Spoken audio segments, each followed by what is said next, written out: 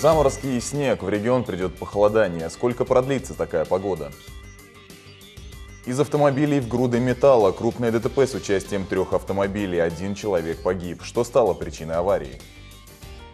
Нижегородская область в огне. Из-за поджога травы сгорели 50 строений. В области введен 4 класс пожароопасности. Большие гонки. Первый российский пилот Формулы-1 Виталий Петров приехал в Нижегородское кольцо. Наша съемочная группа пообщалась со звездным гонщиком. Самая светлая Нижегородская улица, Человек-паук из Арзамаса и открытие навигации. Чем еще сегодня делились интернет-пользователи. Эфир Первого городского продолжают новости. Я, Максим Красильников, приветствую вас. Поговорим о главных событиях понедельника. И вот с чего начнем. В регионе ожидаются заморозки и даже снег. Похолодание нижегородцы почувствовали уже сегодня. Утром столбики термометров не поднимались выше 5 градусов, а уже ночью местами похолодает до 0 градусов. По прогнозам синоптиков, в понедельник ночью возможны осадки в виде снега, а вот днем воздух прогреется до 7 градусов. Снег сменится небольшими дождями, атмосферное давление в пределах нормы. Ночью в среду 1 мая ожидаются заморозки до -2 градусов, без осадков. Ветер слабый около 1 метра в секунду.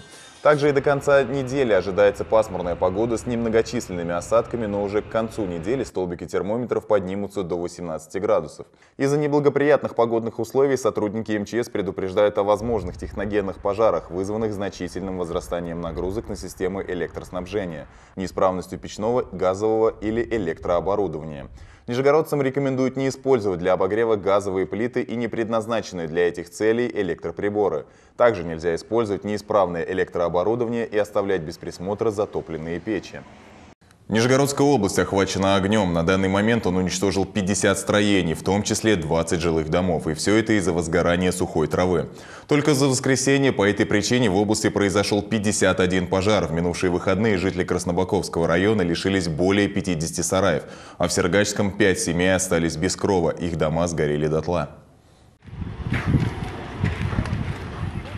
Страшное горе, вот что рассказывают о случившемся жители села Андреевка. Местные предполагают, что некто поджег сухую траву, а сильный ветер помог огню сделать свое дело. Уже через пару минут загорелся первый дом, а за ним и все остальное. Когда на место приехали пожарные, спасать было практически нечего. Полыхали 5 жилых домов.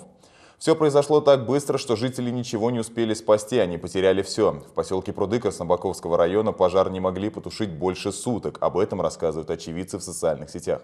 В этом случае люди тоже предполагают поджог травы. Сгорели 4 ряда сараев, то есть около 50 построек. В Нижегородской области ввели 4 класс пожарной опасности. Сегодня сложилась крайне тяжелая обстановка, связанная с возможностью развития любого пожара от любого факта загорания. Поэтому я хотел бы попросить убедительно граждан быть предельно внимательны, соблюдать требования безопасности, не допускать выхода в лес, не разжигать сухую растительность как на территории населенных пунктах, на территории вблизи лесных массивов, в том числе и в лесах. Прогнозы неутешительны. Со вторника ожидаются неблагоприятные погодные условия, которые могут спровоцировать еще больше пожаров. С момента схода снега в Нижегородской области было уже 670 возгораний. Это в 3,5 раза больше, чем прошлой весной. А площадь, уничтоженная огнем, выросла практически в 64 раза. Напомню, при 4 и 5 классах пожарной опасности запрещено посещать леса. На площади Революции появилась полоса для общественного транспорта. Ранее жители города жаловались, что крайнюю полосу остановочного пункта занимали таксисты и блокировали подъезд автобусам. А водителям общественного транспорта приходилось высаживать пассажиров вне зоны остановки. О других новостях короткой строкой. Хоккейный клуб «Торпедо» впервые провел матч с участником элитного дивизиона чемпионата мира сборной Великобритании. Первая встреча закончилась поражением нижегородцев со счетом 5-4, а уже на следующий день игроки смогли взять реванш. Вторая встреча закончилась со счетом 2-5 в пользу «Торпедо». 14,5 тысяч человек сдадут ЕГЭ в этом году. Среди них 11-классники и выпускники прошлых лет. Из предметов по выбору самыми популярными стали обществознание и физика, а реже всего сдающие выбирают немецкий, французский и географию. Сейчас единый государственный экзамен досрочно уже сдали более 300 нижегородцев. Диетологи назвали самые полезные и правильные перекусы. На первом месте оказался шоколад. Сладость поднимает настроение и расслабляет организм. На втором месте зеленый горошек. Он содержит витамин С, способный укрепить мышцы и кости. А на третьем месте лосось, который также укрепит мышечные ткани. Кроме того, в список вошли яйца и творог. Ученые выяснили главный признак высокого интеллекта. Людей с высокими интеллектуальными способностями объединяет общая черта характера – любопытство. Именно это качество заставляет людей познавать окружающий мир и получать новые знания в самых разных сферах. Правда, открытие никого не удивило, ведь такие выводы оказались логичными даже для самих ученых. 6 миллионов рублей за 3 общественных туалета в Нижнем Новгороде установят кабинки класса люкс. Утепление, емкости для жидкого мыла, раковины, устройства для мытья и сушки сидений унитаза. Это лишь часть удобств, которые предусмотрены в туалетах. Также сообщается, что кабинки будут из ударостойких материалов. О других финансовых новостях расскажем далее. Работодатели готовы повысить зарплаты, если цены на товары и услуги увеличатся более чем на 5,6%. В таком случае средний рост заработка может достигнуть 4,5%. В большей степени это коснется специалистов электронной коммерции, высоких технологий и химии, а в меньшей – работников горнодобывающей отрасли и банковской сферы. За прошедшую неделю снизились цены на ряд продуктов, об этом сообщает Нижегородстат. Курица подешевела на 1,5% за килограмм, пшено и подсолнечное масло также снизилось в цене на 0,9%. Помимо этого подешевели сахар, рыба и яблоки. Нижегородская область вошла в тройку самых удачливых регионов Приволжского федерального округа. 28 апреля нижегородец выиграл в лотерее 1 000 000 рублей. И это далеко не единичный случай. До этого 52-летний житель области получил 267 миллионов рублей. Еще один выигрыш в новогоднюю ночь. Юноша стал счастливым обладателем 54 миллионов рублей. Еще один удачливый молодой человек, 28-летний Рашид Шахмаметьев, выиграл около 3 миллионов рублей. И это далеко не полный список наших везучих земляков. Сутки отдыха в Крыму стоят 2800 рублей, то есть семья из 3 человек за один день должна заплатить почти 8,5 тысяч, а 10 дней на побережье для одной ячейки общества обойдутся в 84 тысячи, и это без перелета. К слову, на многих зарубежных курортах стоимость отдыха гораздо ниже, в их числе Индия, Тунис, Египет и Турция, а чуть дороже обойдутся Таиланд и Кипр. По данным Центробанка, курс американской валюты на вторник 64 рубля 72 копейки, евро 72 рубля 23 копейки, цена за баррель нефти марки Brent 71 доллар 21 цент. Теперь к другим темам. В Нижнем Новгороде состоялся фестиваль независимых театров «Театральная стрелка». Сегодня организаторы рассказали, кто из участников стал лучшим в своем деле и чем же современный театр покоряет своих зрителей. В независимых театрах сейчас происходят вещи гораздо более интересные, чем в зависимых. Вот. И если, например, вы хотите какого-то нового жизненного опыта, да, испытать, не обязательно прыгать там с тарзанки, уходить в леса. Можно в театр сходить, потому что это в прямом смысле это портал. Я вот 9 спектаклей посмотрела, я 9 раз изменилась. Катерина Смирнова, нижегородский экскурсовод и радиоведущая, как и еще 7 деятелей искусства, вошла в экспертный совет фестиваля и помогала жюри выбрать самые лучшие постановки. Ее, как и других зрителей, независимый театр смог не просто удивить, а покорить, прежде всего своими новыми решениями. Тут ломаются стереотипы, нет привычных постановок, высокого языка и строгого дресс-кода у зрителей. Вообще театр – это современный театр, это про сегодняшний день, про актуальные темы, про социальные темы. Разговариваем со зрителем на современное, современным языком, и получается вот именно какой-то диалог, складывается диалог, потому что мы не основываемся на какие-то традиции, да, которые уже не работают. Мы их создаем, мы ищем, это вот как раз какие-то термины, как поиск, эксперимент. Но эксперимент — это не значит, что мы хотим закрутить извилину, да, и сделать что-то эпатажное. Дело не в этом. Эксперимент — это значит поиск выразительных средств сегодняшнего дня, поиск тем, да, что волнует людей, зрителя, и мы находим тему, и мы с ними разговариваем. Изначально на участие в фестивале претендовали 46 коллективов, но для участия в конкурсной программе организаторы отобрали 9 лучших. Среди них труппы из разных городов России – Казани, Москвы, Санкт-Петербурга, Екатеринбурга и другие. Кроме спектаклей, зрители ждали обсуждения, лекции и мастер-классы. По итогам голосования лучшим спектаклем стала постановка «Шпаликов» из Екатеринбурга. В номинации «Лучшая мужская роль» выиграл Кирилл Ковбас из Москвы за роль Ивана Дмитриевича Громова, а награду за лучшую женскую роль получила Анна Донченко из Санкт-Петербурга за роль Люськи. Планируется, что фестиваль станет ежегодным. Далее новости от наших партнеров. Смотрите во второй части выпуска. Из автомобилей в груды металла. Крупное ДТП с участием 3 автомобилей. 1 человек погиб. Что стало причиной аварии? Большие гонки. Первый российский пилот Формулы-1 Виталий Петров приехал в Нижегородское кольцо. Наша съемочная группа пообщалась со звездным гонщиком. Самая светлая Нижегородская улица, Человек-паук из Арзамаса и открытие навигации. Чем еще сегодня делились интернет-пользователи?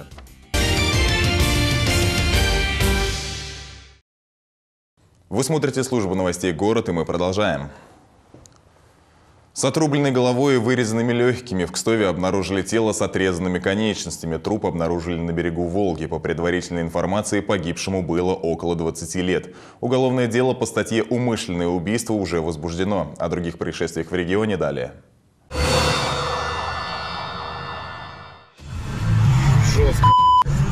Вот так отреагировали автомобилисты, когда увидели 3 машины, больше напоминающие груду металла. После аварии 2 авто оказались в кювете, одно из них буквально всмятку. Второе перевернулось вверх колесами. Еще 1 автомобиль оказался на обочине проезжей части. Один из участников аварии скончался по дороге в ЦРБ. Это был 75-летний мужчина. Еще 3 человека доставлены в больницу. Одному медики оказали помощь на месте. Причина аварии – один из водителей не справился с управлением. Сбил человека на пешеходном переходе. В Сормовском районе 3 человека пересекали дорогу. Один автомобилист сбавил скорость у перехода, а вот следующий за ним водитель легковушки этого делать не стал. Он сбил пешехода на полной скорости. Молодой человек ударился об капот и отлетел в сторону. Тогда-то хозяин авто и решил затормозить. Очевидцы были в шоке от увиденного. Состояние пострадавшего сейчас оценивают медики. В Сарове загорелась квартира. Как сообщают очевидцы, пожар в одном из домов на улице Курчатова начался поздно вечером. Местные жители рассказывают, из-за возгорания соседи и хозяева вспыхнувшей квартиры провели на улице практически всю ночь. На месте происшествия работали спасатели. Сейчас выясняют причину, по которой произошло возгорание. Миссия припарковаться оказалась невыполнимой для этого водителя из Арзамаса. Хотел встать рядом, но совершил ДТП. Видимо, водитель отечественного авто совсем недавно получил права, и пока что даже такое безобидное действие, как парковка, хозяину машины дается с трудом. Но ничего, будем верить, что со временем юноша все-таки постигнет это мастерство. Украли качели. В Дзержинске 2 мужчин вынесли из тамбура магазина садовые качели. В итоге владелец торговой точки лишился 23 тысяч прибыли. Заметив пропажу, он сразу обратился в полицию. Хотели молодые люди покататься, либо сдать товар в металлолом, не уточняется. Но сейчас ни то, ни другое им не удастся. Воры уже задержаны. Гонки на картах, лучшие трассы мира и долгожданный Олимп. Путь гонщика всегда вызывает восхищение. В эти выходные у нижегородцев появился шанс попробовать себя в опасном спорте. Со звездными гонщиками страны и Формулы-1 пообщалась Анна Колпаева. Путь профессионала начинается с хобби, путь гонщика с картинга. Именно на таких машинках легендарные гонщики накатывают свои первые круги. Здесь, на Нижегородском кольце, для всех желающих открывается окно в мир большого спорта. Опасный, дорогой, но такой манящий. Все это автоспорт. Начинающие гонщики и чемпионы страны собрались на Нижегородском кольце, чтобы заявить о себе еще раз. Для них нет разницы в возрасте, у них одна цель – быстрее проехать и стать лучшими. Гонки у нас постоянно, гонки – наша жизнь. Мы жаждем борьбы и победы. Волнуюсь, хочется проехать быстро. Ну, посмотрим, как получится. Настроение хорошее, ребята хорошие собрались. Думаю, все получится. Но не только взрослые участвуют в гонках. Например, этот парень в свои 14 лет уже чемпион Кубка России по картингу и вице-чемпион России. Подросток не собирается останавливаться на достигнутом и с радостью рассказывает о планах на будущее. Я думаю, что Виталий Петров, потому что все-таки он первый российский гонщик, который попал в Формулу-1, и хочется достичь этого же результата. Сражение! В очковой зоне! Сражение за 8-е место! Виталий Петров прошел Михаэля Шумахера! К слову, первый российский пилот Формулы-1 и кумир всех автогонщиков Виталий Петров приехал на Нижегородское кольцо специально на открытие новой школы автоспорта. Он предупредил юных спортсменов и их родителей о том, как не отбить у ребенка страсть к гонкам. Работа начнется после того, как вы перейдете в Формулу-4. Вот здесь уже будут экзамены. Сейчас это школа. Потом уже начнутся, можно так сказать, такие маленькие экзамены, к которым нужно относиться будет более серьезно.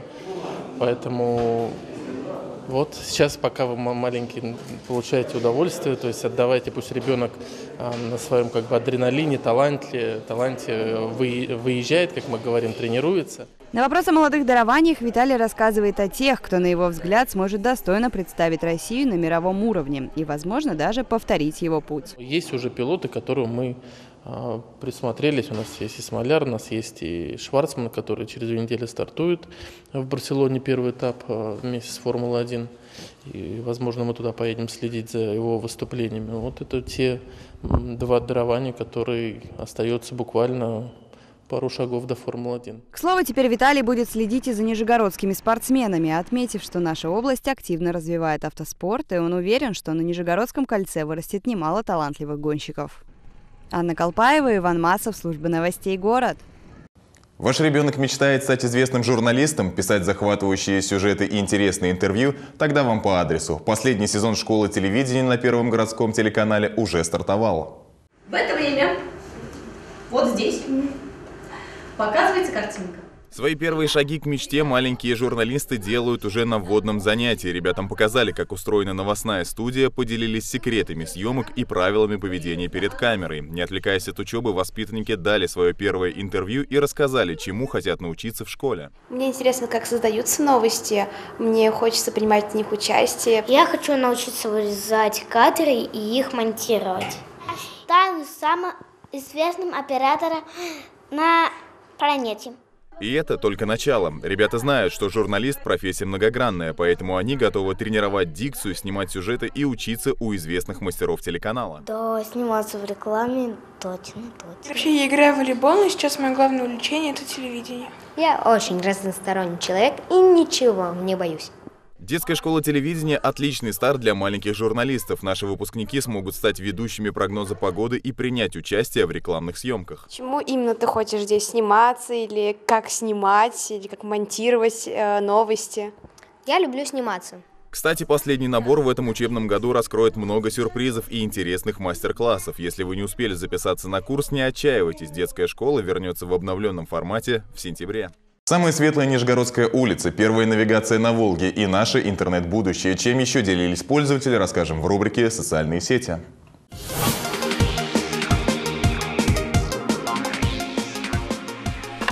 Теплоходы Дмитрий Фурманов и Лебединое озеро открыли нижегородский сезон навигации. Жители собрались на причале, чтобы посмотреть и отправить в путешествие первых туристов.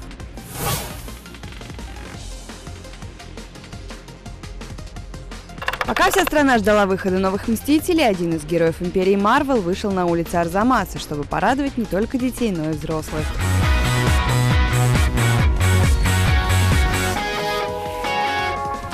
Этот Человек-паук не оставил никого равнодушным, и, глядя на него, хочется напомнить нижегородцам о том, что мы взрослеем, когда перестаем играть. Веселитесь чаще и оставайтесь позитивными.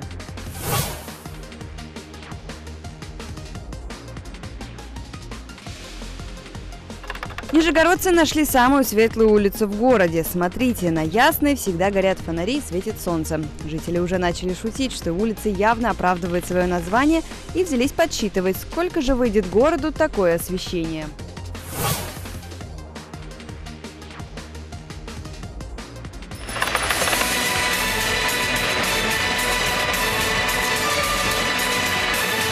Хорошая новость, нижегородцы. Наша землячка Дина Аверина взяла 2 золота на Кубке мира по художественной гимнастике.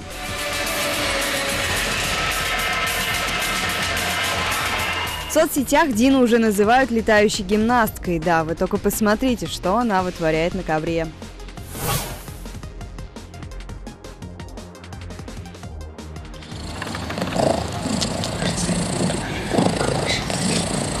Кошка Пуша окатилась за пару дней до того, как в зооуголок подбросили бельчат. Сотрудники решили не бросать рыжиков и подложить их Пуше. Кошка не заметила подмены и приняла их. Теперь она заботится не только о своих детенышах, но и о приемных.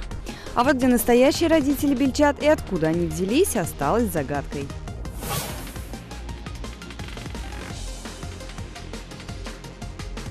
Мир больше не будет прежним. Пользователи обсуждают видео, на котором обезьяна изучает известную мировую сеть. Причем не просто листает, а выбирает и смотрит видео.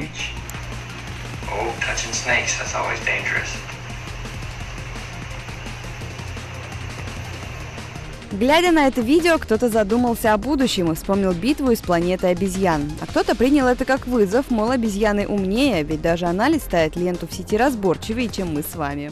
А теперь к хорошим новостям от наших телезрителей. Чем порадовал их этот день, они рассказали съемочной группе Первого Городского.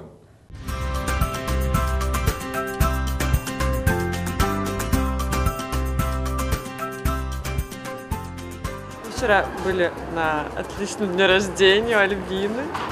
Сегодня отличный день. Мы гуляем, солнце. Ну что, я похудел, наконец-таки. Я наконец-то похудел и очень этому рад. Мы приехали в гости навестить сестру. Нет, мы по гостям. У нас тут очень много родственников. Я поеду к своей дочери в гости. Она учится у меня в Архангельске. Я поеду и на майские праздники ее навестить. Прекрасная погода. Нам очень повезло в эти выходные. Гулять по вашему городу.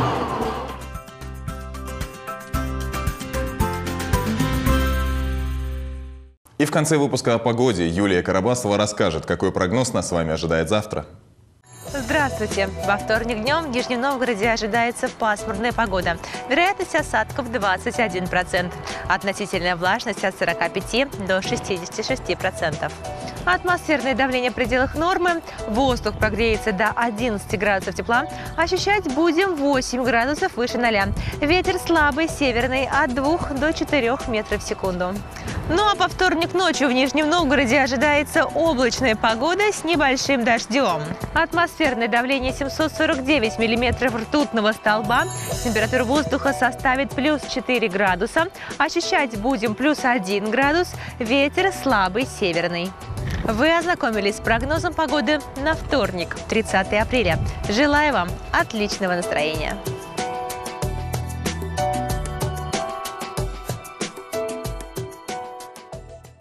На этом пока все. Хорошего вам настроения и до встречи в городе.